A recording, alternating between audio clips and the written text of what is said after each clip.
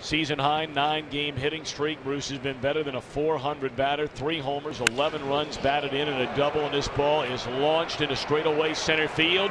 Goodbye. Off the hitter's backdrop, the eye in center field. So the hitting streak at 10 and a 1-0 Cincinnati lead.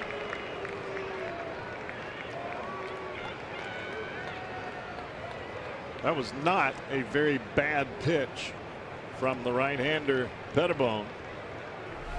But as we have seen time and time again, watch where this ball is. It's down the middle of the plate, but the ball is down in the strike zone. And you see where Bruce goes to get it. It's almost a 2-iron shot.